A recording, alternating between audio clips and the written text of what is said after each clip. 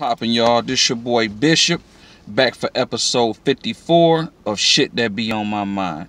If you like what I be saying, hit that like button, hit that subscribe button. Today, we gonna talk about black voting and young voters.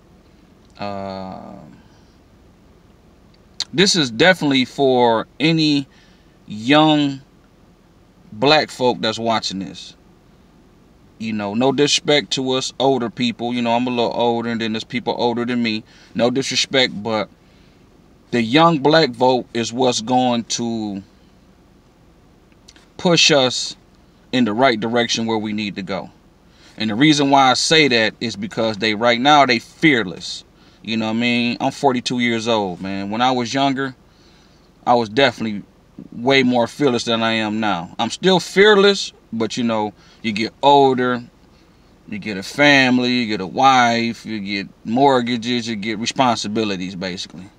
You know what I'm saying? So a lot of us older voters, a lot of us older black voters, to be specific, you know, we don't have that fight in us no more. You know what I mean? Because we too busy trying to protect the bag. We trying to protect the assets we didn't acquire.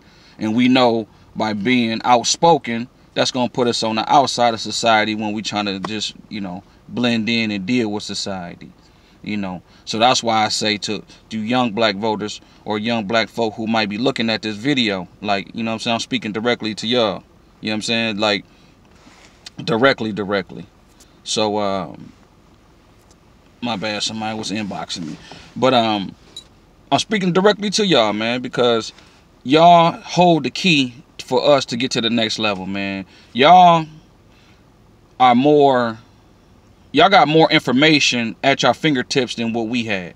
When I was younger, when I was in my teens and early 20s, we didn't have, you know, the phones where we can just jump on the phone real quick and just get information, man, at a millisecond. You know what I mean? Just so much information. You know, a lot of information out here, of course, we all know it's fake news or bullshit. You know what I mean? But a lot of that shit be real, man.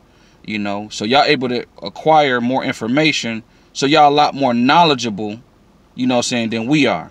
You know what I mean? When I was younger, shit, we only had CBS, NBC, ABC, you know, like 3 news channels, man. You know what I'm saying? That's how we got the information that we was getting, or we heard it through the streets. But a lot of time when you hear shit through the streets, you know what I'm saying, we all know some of that shit be, you know, if you tell 10 people the same story and just, you know, pass it to one person, by the time we get to the last person, it's going to be a totally different story. So that's how I be in the streets, man. You got to add and subtract when you come to, you know, shit that you hear. You know what I mean? So y'all basically able to get information quicker than we are. Y'all very knowledgeable and tech savvy. So y'all know how to work these phones and computers and shit like that. So y'all know what's going on, man. Y'all might not say it to your parents or your grandparents or your, you know what I'm saying, or your aunts and uncles and shit like that. You know, us elders, you know what I'm saying? And we might think y'all might not know what's going on, but I really see that y'all do, man. And I want to commend y'all. And I want to encourage y'all to keep that fearlessness. Don't be broken. And don't be afraid to speak up. You know, it's like right now you got the 2 candidates that's left. You got Joe Biden and you got Bernie Sanders. Y'all both realize both of them some fuck niggas.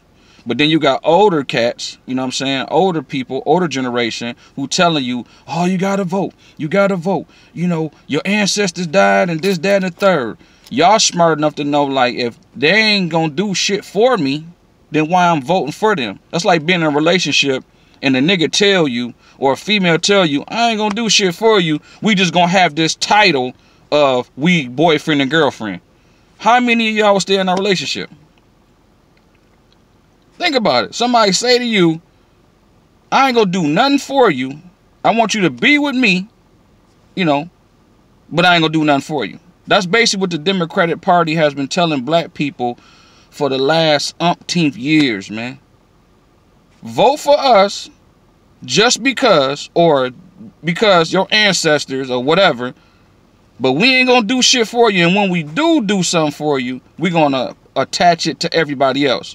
Or as they say, trickle down economics. So the top people get their shit first and then we get what's left. Y'all smart enough to know, like, no, I'm not dealing with that. You know, and it's still some of us older cats. I would consider myself, you know what I'm saying? Even though I know I got responsibilities and all that, but I still would speak my voice. I still speak up, and I'm not voting. Like today in Michigan, today is Tuesday, March 10th. You know what I mean? You can vote for the primary for the candidate of your choice, either Joe Biden or Bernie Sanders. I chose not to vote. I'm not voting for neither one of them. Neither one of them has a platform or nothing for a black agenda.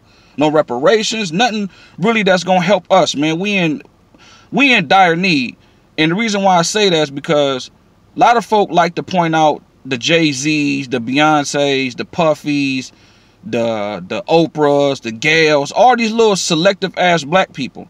But they fail to realize they the minority. The majority of black people are suffering. So I'm like, nah, man, what is it to gain everything and your people are suffering? So all the rich black people that we know, they are a small percentage of black people. The majority of 99% of black people is struggling, man. To pay mortgages, send their kids off to college.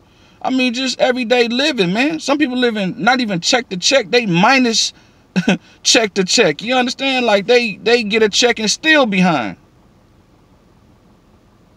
So that's what we need for people to understand, is the fact that the majority of black people are doing bad, man. And the younger voters like yourselves understand that, because y'all right now in the majority of black people who are struggling. Now, the ones who get older and might acquire, become a lawyer or become a judge or become somewhere, a doctor, and they start getting a different tax bracket, maybe then their mindset will change. But by y'all being at the bottom and y'all voices not being heard because y'all seeing, the repercussions of tax, not tax cuts, but basically funding for certain programs are being cut, or they don't even have them. You know what I'm saying? So y'all see that shit, jobs, you know what I'm saying? Just different shit like that. Y'all see that. Y'all on the ground, man. Y'all know what's going on right now. You understand? Back when I was younger, man, they had job training programs. So when you turn like 14, 15, you was able to work over the summer. I don't see that, or I don't hear that no more. So kids be out here, so then they wonder why kids is out here shooting each other and killing each other. They ain't got shit to do. They ain't got no hope. So that's just my take on it, man. Y'all young black voters, y'all young black folk, man, keep y'all foot on their neck, man. You know what I'm saying? As an OG, I'm going to keep my foot on their neck. And what I mean by that is, I'm going to speak up, but also I'm not going to vote. Like right now, oh, why you not voting? I'm not voting. You know what I'm saying? Period. I'm going to sit on my vote till somebody change my mindset as far as doing something for black people, man. Fuck all that. Like, gay people get rights and shit for them, funding for them. Immigrants get rights and funding for them. Jewish people get rights and funding for them. Why we can't get shit for us? Why we always gotta be clumped with somebody else, man? Why can't we just have shit for us, specifically for black people? Like, black people struggle with starting a business. Why is not a certain amount of money set aside for loans strictly for black people, not minorities? Because minorities is considered white women and gay men. White gay men. So the minority today in 2020 is not black folk. It's not a black person. The minority in 2020 is a white woman and a white gay man. So if they say, they wrap it up and say, hey, yeah, we're going to do something for minorities. And then we start cheering and shit, thinking that's for us, not knowing that's not for us. Because the first person who's going to be in line is going to be white women and gay white men. That's who's going to get them loans first. So we need shit specifically said and lined out for us, period. That's it. And like I said, no disrespect to the older voters, that's going out here believing this Joe Biden and believing Bernie Sanders. That's your prerogative, man. But understand that y'all going along to get along. And we ain't gonna get nowhere like that. We haven't got nowhere like that. Y'all niggas became scared niggas. You know what I'm saying? A lot of y'all, let me just address this right quick before I get off of here, man. A lot of y'all are so fearful of Trump that y'all vote for the devil himself. Now, a lot of y'all old niggas is Christians. Now, my grandma was a Christian. My auntie was a Christian. My mama was a Christian. And from what I got from the Bible is you ain't supposed to fear nobody other than the Lord. So if you fear Trump, what is that saying about your faith? Obviously, you don't have no faith. You so scared of one man. Not knowing niggas been catching hell for we've been here for 400-something years. We've been catching hell since we got off the damn boat. You think one man changing that? Like, man, stop being scared, man. Grow some nuts and grow some ovaries, man. You know what I mean? Stop being scared, man. So shout out to the young black folk, man, the young black voters. Y'all keep doing y'all thing. Y'all inspiring me to keep up my thing, man. And that's all I got to say on that. Y'all have a good day.